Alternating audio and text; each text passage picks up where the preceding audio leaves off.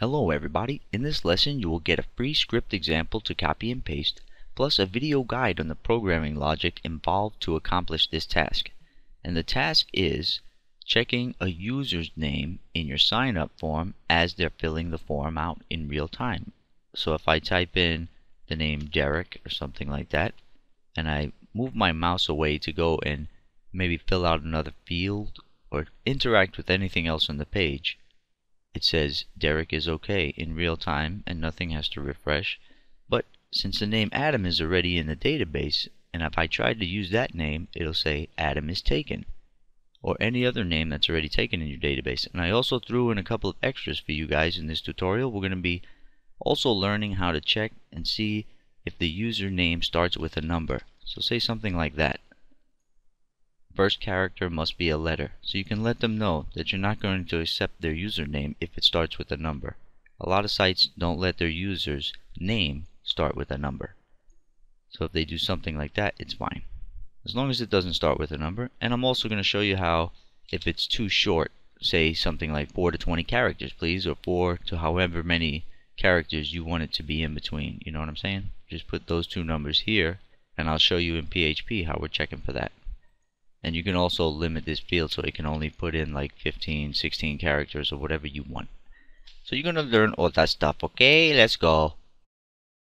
Okay, since we already discussed how it works and you already saw that it works, and actually that was live on my server at worldofwebcraft.com, where I was tapping into the actual database there and checking usernames. And this is the exact script I was using. And I'm going to give this script to you guys so you can copy and paste it. And what there is some PHP on top.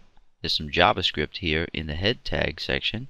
And then in the body section we have an input text field here, which I'll explain to you. And then a span tag that has an ID of username status.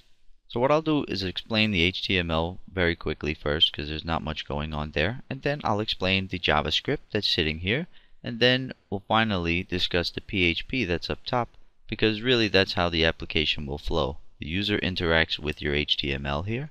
JavaScript picks up the event, which is on blur, and then JavaScript then posts to PHP, which is up top here. So we'll tackle it in that order because it makes good sense too. Okay, let's take a close look at these HTML lines, which is only 2 HTML lines in my body tag here. The first one is an input type text field for gathering the username, which you would have in your form.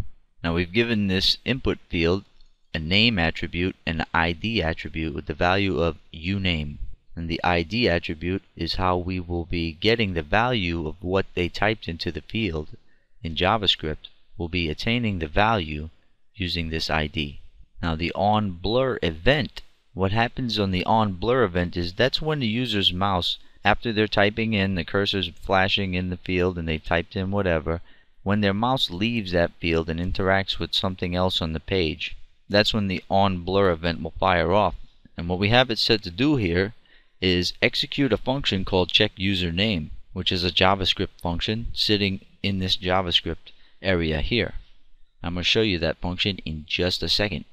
And then the last attribute is the max length, so they can only type in 15 characters into my field. Now this span tag has an ID of username status. And what this is just sitting here waiting, it kind of waits right next to the form field like you saw in the example in the demo in the beginning. It waits right next to the form field and it gets updated with text when your JavaScript is running. And it happens in real time without a page refreshing. While JavaScript is doing certain things, it can update to this span tag any kind of text you want.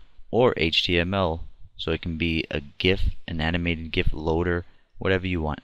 But different HTML or text can be popped into this span tag at any given point that we want. Now let's move along to quickly discussing this JavaScript, which the JavaScript is going to have a function called checkUsername that's going to execute in the onBlur event of this text field. So let's look at that code. Now what we have here is an Ajax post to PHP. If you want to understand how this is working, I don't want to waste anybody's time by doing redundant material. So at developphp.com 2 months ago, which I'm working on updating developphp.com if anybody's curious, I've got new design changes. I'm updating all of the data there, and I'm going to start adding a lot more material to developphp.com in about 2 weeks. You're going to see a new design, new navigation system. When you start getting into the lessons here, there's going to be a new navigation system on the left. But back to the point, right here, Ajax posts a PHP file with HTTP request. That's Ajax.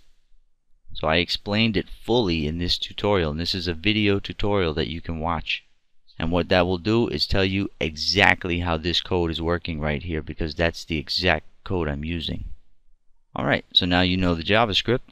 Now let's discuss the PHP, and I will explain that because that's not in any other lessons yet. The first thing we're doing in the PHP is we set an if condition, which you can see it nests at the top and the bottom of the script. So everything here, all this highlighted code right here, is within that if condition nest. And the if condition states, if is set the posted variable name to check. And that's the posted variables coming from your JavaScript Ajax post, remember. Right here. You see the little variable called name to check? It's sending the username to the PHP. It's posting name to check right there. And there's a second condition here that says, and we want to make sure the posted variable name to check is not equal to nothing. Because if there's nothing in the field, or if they've typed nothing in, then we really don't want this script to even execute. Okay, so if those two conditions meet okay, and everything is honky-dory, then we move along to all the code within that if conditions nest. First thing you want to do is include once or require once your connect to MySQL.php file. Or if you just want to sync your MySQL connection lines directly in here, you can do that. But I like using a connect to MySQL file for any time that I need to connect to my database in any of my scripts. So basically you just connect to your database here, whichever way you prefer to do it.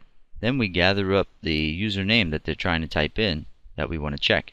You can acquire the posted variable right there, and we run it through a preg replace function, filtering out unwanted characters. So we're filtering out everything but lowercase and uppercase A through Z and numbers 0 through 9.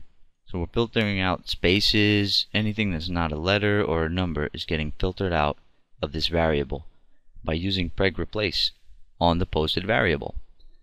Then that gets stored in a local PHP variable called username.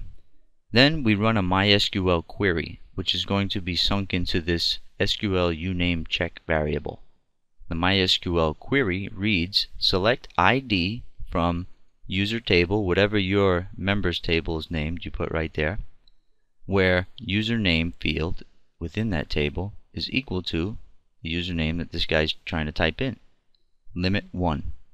So if you're selecting and you find that username is already in there, then you know that you can tell them it's already taken. And how you do that is you can check the MySQL num rows on that query, and that number is placed into this uname check variable.